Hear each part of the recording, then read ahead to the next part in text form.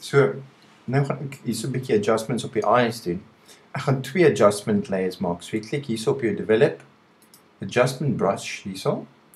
En dan gaan ons een exposure doen wat ek die eyes so 'n bietjie gaan brighten, die bags onder die eyes so 'n bietjie gaan brighten. Hier kan jy bracket buttons gebruik om jou brush smaller or larger te maak. Nou in hierdie step gaan ek maar sommer net hierdie een hierso gebruik om die brush smaller and larger te maak.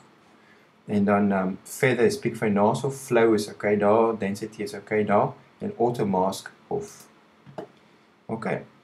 So nou maak ek die adjustments daar, maar ek kan nie sien wat ek doen nie. So jy druk jy O button like Oscar en dan sien jy die mask over wat jy nou net gedoen het.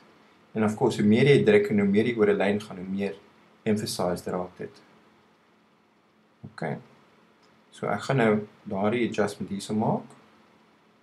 En hierso ook maak. En dit is onthou die exposure. Ons het besluit op 'n exposure adjustment aan die begin.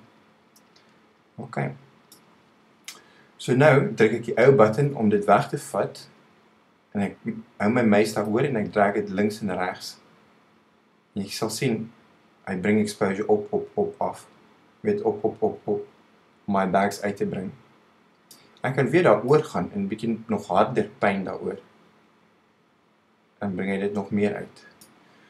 So, as ons nou kyk na die full image, vir die image, en dan kan ons hierdie settings aan en af sit. So daar's ons die settings aan. Hierso is hulle af. Is die settings aan. Hierso af. Jy kan sien ek het 'n klein bietjie te veel nou gedoen. Daarso maar, jy weet vir die video wys ek hoe dit werk of nie werk nie. Dit lyk al klaar baie beter daarso as wat hy daarso is. Okay. So in die tweede ding wat ek gaan doen, ek gaan 'n bietjie die oë skerper maak. So ek gaan weer 2 tot 1 toe. Nou, as ek nou iets hierso doen, doen ek dit op daai vorige brush daarso. Ek moet 'n new brush daar klik en ek select sharpness. Sharpness. En vir dit moet ek my mask kleiner maak, is weer die brackets. Of jy kan dit hierso die size maak. Die flow kan 'n bietjie groter wees, die density kan 'n bietjie groter wees en die auto mask moet aan wees. Okay. So nou weet ek nie wat ek doen nie. Ek druk die ou button, dit bring die mask op. So ek kleur die oë bietjie in met die mask. Kleur die oë in met die mask. En ek doen dieselfde met Daniel se oë in hierdie foto. Ons gaan net so oor na Daniel toe.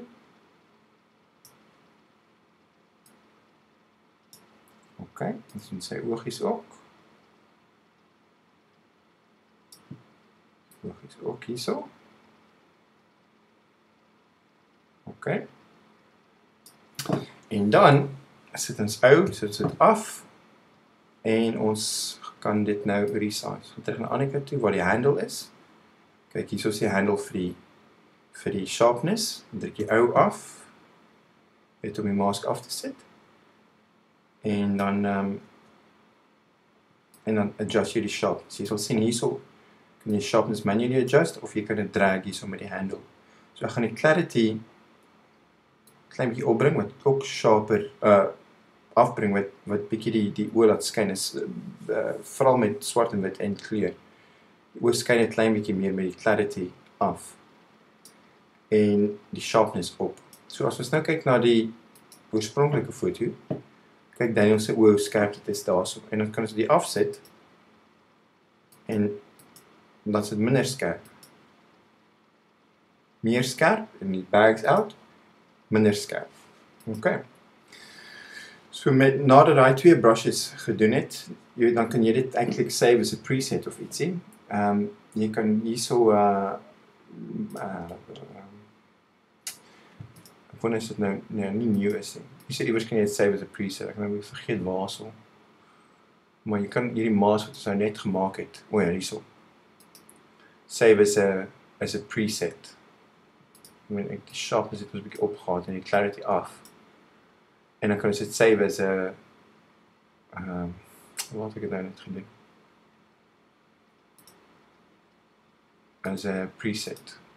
Save currents as 'n new preset. Dan kan jy dit volgende keer gebruik as een van jou preset masks ook.